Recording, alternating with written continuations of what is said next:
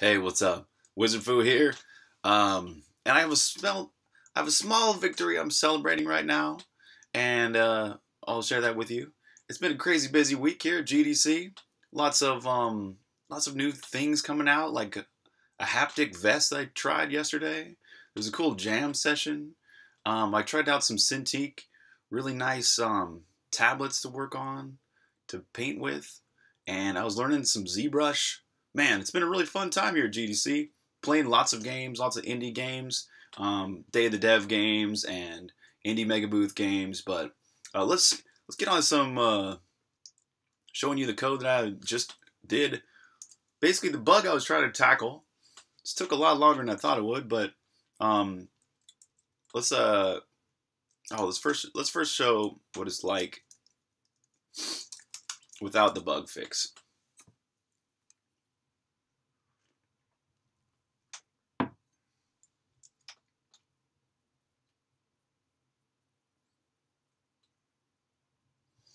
All right, so I'm gonna go ahead and put Rock, the character there, really close to this fire, and you see how his uh, cyan-colored bounding box keeps flickering.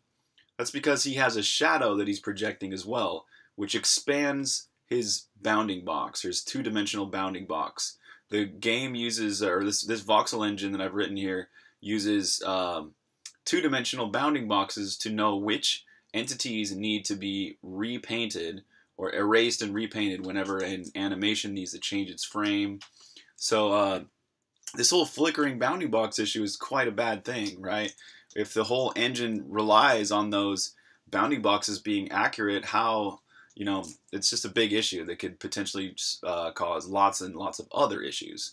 So this is such a simple fix. Basically, I'm just backing up the bounding box and then restoring it after painting the voxels. Painting the voxels here, this is kind of how this works right now. First, it erases any voxels it needs to.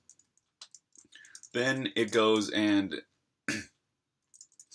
repaints any entities that were basically, whenever we're erasing voxels, we also repaint anything that was underneath that thing that just got erased. So that, for example, if the character is on top and there's some ground underneath them, it would first erase the character, all those voxels, and then it would allow the ground to redraw itself, and then it would repaint the voxels for that character in here, because it's basically just keeping it all the types of voxel edits are going on at the same time. So these are all the erases here. Here's all the repaints basically, and here's all the paints. This is actual the final step is to go and paint any voxels that are need to be painted, and this actually expands the paint box using the cast shadows. But this right here, we want to actually back up the paint box and restore it, because I think what's happening here, I'm not exactly sure, but I think what's happening is that it's not casting these shadows, these voxels, until it gets to here. So it caused that flicker.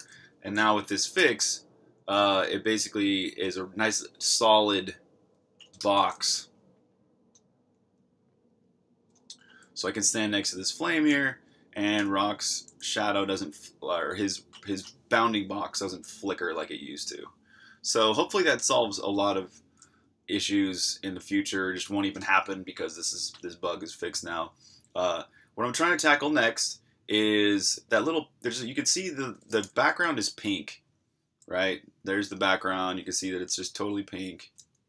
But if we go up here, when we're animating this flame,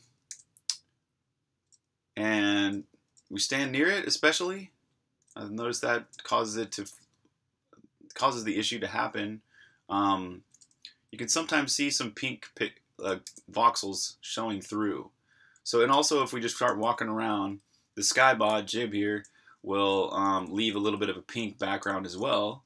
There he goes. He just totally left a pink background, and it looks like that entire tile right there didn't get re-rendered. So that's an issue that's really on my mind. I'm trying to solve that, figure out what exactly is going on, and that's what all these purple boxes of everything that's colored purple is basically representing, entities that are repainted by another entity. So anyways, that's what I'm trying to tackle right now. So small victories while I'm super busy here at GDC, but glad to be making some progress.